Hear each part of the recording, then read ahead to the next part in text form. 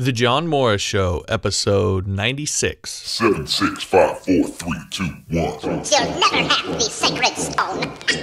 Oh, this you crazy mother.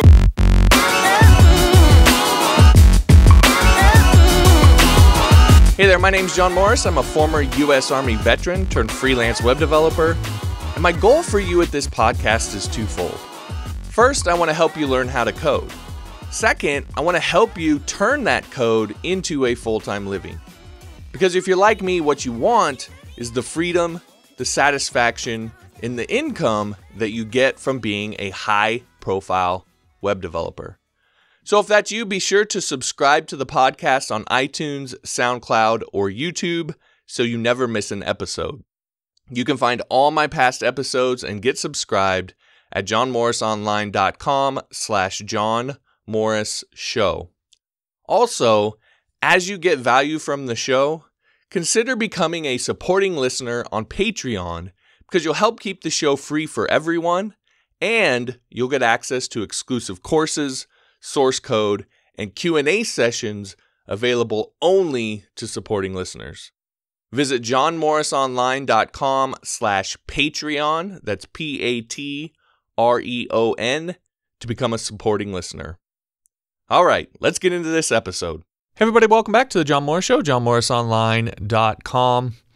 This episode, I want to answer a question that I've been getting a lot lately, and I think maybe have a different answer than probably a lot of other developers might give you, and something that I think mentally and maybe even emotionally can free you up a little bit to really get aggressive with your career. So the question that I've been getting, and it kind of takes different forms, but it's the gist of it is, can I get clients if I only know XYZ languages? So it could be if I only know HTML and CSS, or if I only know HTML, CSS, and JavaScript, or if I only know JavaScript, or if I only know PHP and MySQL, or if I'm only a front-end developer, or if I'm only a back-end developer, right? So it comes in all those different versions, but it's really this idea of if I only know this small subset of everything I could know, can I still get clients? Can I still take on clients?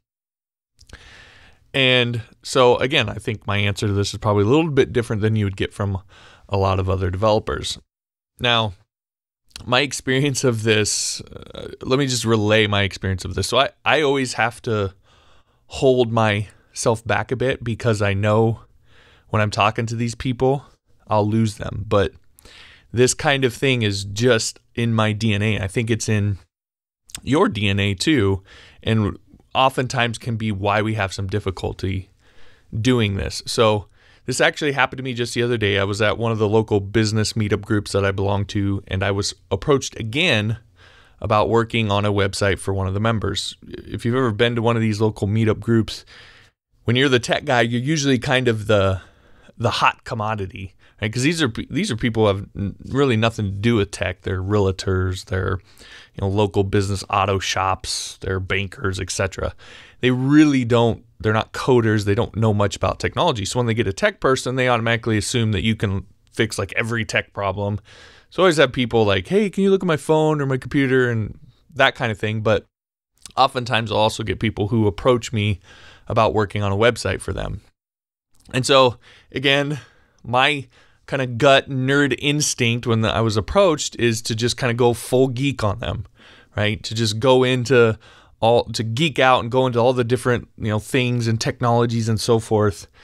But you always have to remember, you never go full geek. Okay. If there's one thing you get from this, never go full geek. So I got about 2 sentences into my verbal nerd bomb, and I started to see their eyes glazing over. And it reminded me that I was losing them. So I caught myself, I reined it back in, and I got back to speaking English. So this is an example of something that I've said probably 100 times. You've probably heard me say this time and time again. And that is, clients do not understand or care about our nerd speak. They just don't get it. That's just a fact. So saying things like HTML, CSS, PHP, etc., To them, that's like saying Zaploot, Wawaroo, and Epoof, right? It's gibberish. It doesn't mean anything to them. They don't get it. They don't care. What they do care about is the end result that they're after. The membership site, the contact form, the sales page, the opt-in form, the business website, the e-commerce site. That is how they think.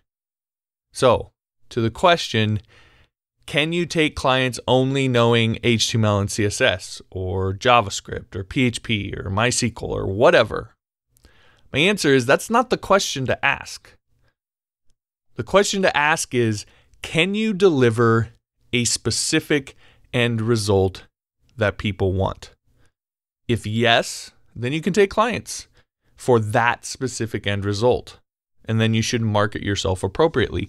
And this is the big thing, that a mindset shift that I want you to get out of this is moving from a language mindset to a result mindset. Even if you're trying to apply at a big tech company. Now, yes, those companies are probably going to have developers on staff, senior developers who do know code, who do know languages. And so you're going to see in the requirements for those jobs, we want you to know this language and so forth. And when you go through the interviews, they're going to have more tech-related questions and so forth. And they're going to look at that kind of stuff more than your average person because they actually understand it. But that's really only going to be in the hiring process and only a part of the hiring process. Once you get hired at a company like that, they're not going to care if you say that you know PHP or that you do know PHP. What they're going to care about is, are you delivering results through your work? That's what's going to matter to them ultimately. And even in the hiring process, you may say that you know HTML or PHP or CSS. What their ultimate answer to that in various different forms is going to be, okay, show me. And so you're going to have to show them some sort of end result, whether that's through a test or something that you've already built. So at the end of the day, no matter what approach you take or what you're going to do, it's about delivering end products, delivering results, not about what you know. Now, again, you and I know as developers that in order to deliver the end result, we need to know the language. I understand that. But what I'm saying is, when you market yourself, and that's what we're talking about here, when you market yourself, it should pretty much never be about what languages you know. It should be about what end results you can deliver, and then you should have proof of that, which is what your portfolio is. Your portfolio is proof that you can deliver this end result. That's why it doesn't matter if that portfolio is filled with projects that you did for clients. All that matters is, does it prove that you can deliver the specific end result that you say you can? And then that's why testimonials matter, because that speaks to what you're like to work with. Okay, so I want you to make this shift from a language mindset to an end result mindset. Because ultimately, a freelance business or a tech business like this is really just a collection of services that you provide. You shouldn't, I don't think there's ever a good time for you to market yourself as someone who can do everything. You'll make yourself miserable. You make less money than you should. You should market yourself as someone who offers a very specific set of services. I generally would recommend 3 to 5. So you could pick as one of your things, I build membership sites, or you could pick as one of your things, I build contact forms, or you could pick as one of your things, I build whatever. I build local business websites, right? It's just a collection of services that you offer. So you can start with one, very simple one. Yes, that's going to limit how many clients you can get, how many clients want that specific thing, and then that you can get as an end result. But that's fine. You start small with your business and then you grow it. You add more services as you learn more. And I highly recommend that you start smaller and get a feel for delivering for clients and getting those processes down really before you try to add a full slate of services. So it's actually better as someone who's new to offer, hey, I only do contact forms right now, and get really good at delivering that, get your systems down, get your processes down, get your marketing for that down, get everything that goes around it down. And then once you have that down, now you can go, okay, I'm going to add a new service, and you have a lot better idea of what to do. You're in a place, workload wise, where you can add that service and take on that more of that work. Okay, so it takes some patience, but it's a much better way to build your business. And again, it's all about being results minded, not a language mindset. Now, here's the crazier thing about all of this, kind of getting back to the question of, can I get clients if I only know XYZ? Clients don't even really care how you deliver that end result. Not really. I mean, they may have some things here and there that they care about, but the majority of clients probably won't even have that. Now, I said this a few podcast episodes ago, and I still believe it, but I believe that the future of site building, so e-commerce site, membership site, website, etc., the future of site building for people like you and me will be less about code and more about tools. So there will always be a place for coders, don't get me wrong. And I think there will always be value in knowing how to code.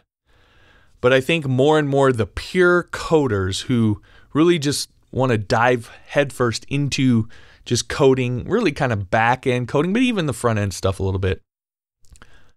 I think those pure coders who just love to code and they're not necessarily really care about the actual how something is used necessarily, they're going to migrate towards tool building. And we've seen the growth of tools and web development type tools. And I'm not just talking about tools for us. Things like WordPress, a lot of the page builder stuff that you're starting to see and so forth. Now, some of that stuff is not that great, but slowly some of that stuff is getting to be really, really good. So I think the pure coders will move towards tool building like that. And people like you and I who are more into putting the whole site together, we will migrate towards tool using. So we're going to use the tools that the pure coders build. Again, there will always be value in knowing how to go in and hack up a tool yourself, right? Like WordPress. There will always be a value in knowing how to create your own plugin or to create your own theme, etc. But I do think more and more as we go along, you're going to see better and better tools created, and there's going to be less and less value of coding everything from scratch. We're kind of already at that place a little bit. It's just going to become more pronounced. So my point with this is it's likely that you don't even need to know HTML and CSS to get clients. You just need to know how to use certain tools to deliver that end result. As a matter of fact, I know some really successful developers who do really well, who do just that. They don't know how to code. They just know how to use the tools. Now, I'm not encouraging you to not learn how to code. That's not what I'm saying. What I'm saying is what I'm pointing to is that in almost every case, you can probably start taking clients sooner than you think. You probably need to know less than you think in order to take clients. So don't let that be what holds you back. Can you deliver a specific end result? And it really doesn't matter how. You don't have to code it all from scratch yourself. You can use tools to do it. And if you can do that, then you can market yourself as being able to do that. And that's the key. Don't market yourself as knowing all these different languages when you don't. Market yourself as, I know how to deliver this specific end result. And then just tell people up front. And if you're going to use tools, these are the tools I use to do it. And if they don't want to have you use those tools, then they don't have to hire you. but most people aren't going to care.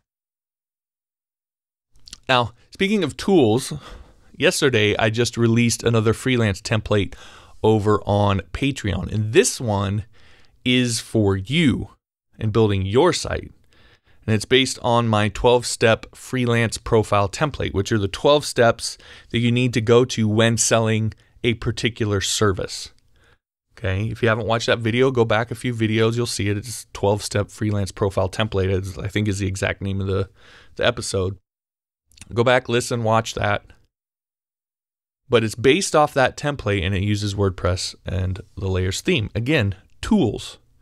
And there's no coding required in it. It's all pre-built for you. I've built the whole template for you, put in all the text. So all you have to do is go in and change out what makes sense for the services you offer. Put in the portfolio stuff. But you don't have to worry about the layout, the colors. I've made it look all nice for you. You just fill in the blanks. And you can get that as a supporting listener of the show over on Patreon at the freelance template level. So if you'd like that, head on over to johnmorrisonline.com/Patreon. All right, everybody, thanks for listening. If you like this episode, be sure to like it so they know that you like this kind of content. If you know somebody who'd benefit from hearing this, I'd appreciate if you'd share it with them. If you haven't yet, be sure to subscribe so that you never miss an episode. Thanks again for listening. We'll talk to you next time.